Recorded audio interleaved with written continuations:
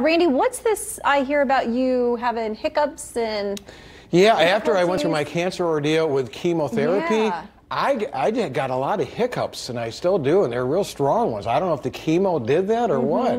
We need to ask Dr. Mary about this. Right. Dr. Mary Gillis, of course, is with us, Wish TV medical reporter. So we're talking what's happening to our bodies when we hiccup. I do remember, like, if I drink a soda/pop too fast, I'm hiccuping. And I have always wondered, why?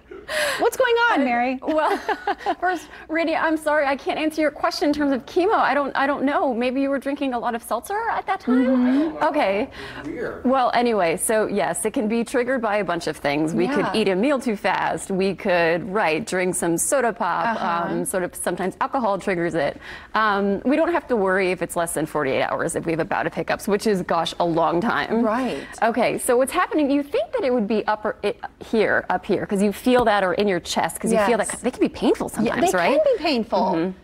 And you would think it comes from the mouth. However, it comes much lower. Okay. So what happens when we breathe is we're going to breathe together, okay? We're going to breathe in through our nose, out through our mouth, okay?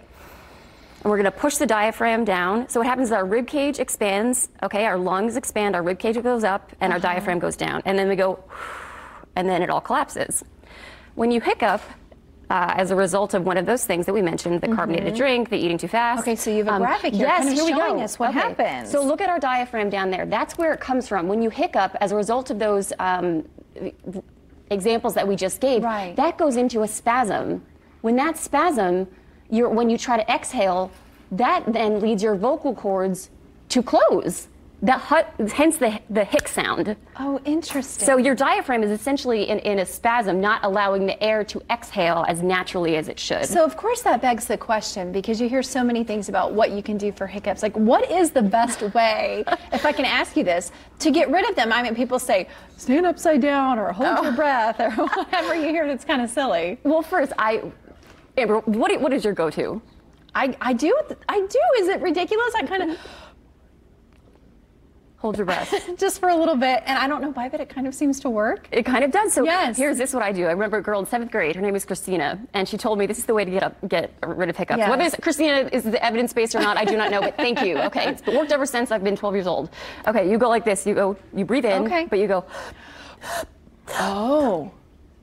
And just keep going. Yes, as long as you can.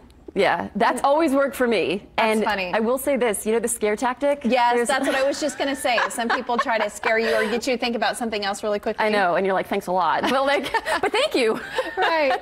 But there's no evidence-based research. I don't think we have the real scientific evidence about hiccups, but I'll have to look into that. I'll have to see. I just can imagine, because the hiccups are one of those things. I mean, they can be annoying, especially if they come at the wrong time, right? Oh, big time. Yeah. Imagine this happened just right now. No, well, that's just it. And I joke, and it's not hiccups, but I've been here for 6 years, and not one time yet have I sneezed on air. It's always during a commercial break. Isn't that Amber, funny? I don't know if that has anything to do with your senses. Like, no, I don't know. We need to punctuate those moments, though. Right. Yes. And I've never had a bout of hiccups on the air either. It's Happy always anniversary. another time. So isn't that crazy? It's just little things like that you just never know. But it really is funny to hear what people think versus perhaps whether that's a wise tale or something else. And I will say this, Amber, I want to address this lovely gift that you gave me. Inhale, exhale. I love that. So I thought it was sort of timely today, considering today's segment. So inhale, exhale. Dr. Mary Gillis, thank you so much for being here. Ran all about hiccups. Let me see how you do your breathing. Can you show us how you would stop hiccups, perhaps like Mary did? Okay. Hey, just let him go. By the way, I sneezed on the air You for only did? the second time in my career about a week ago. How I funny. couldn't stop it. Yes. They say if you look at the lights, that should take it away. Have you ever heard that one before? I have not. Yeah, if you look at the lights, the sneeze should go away.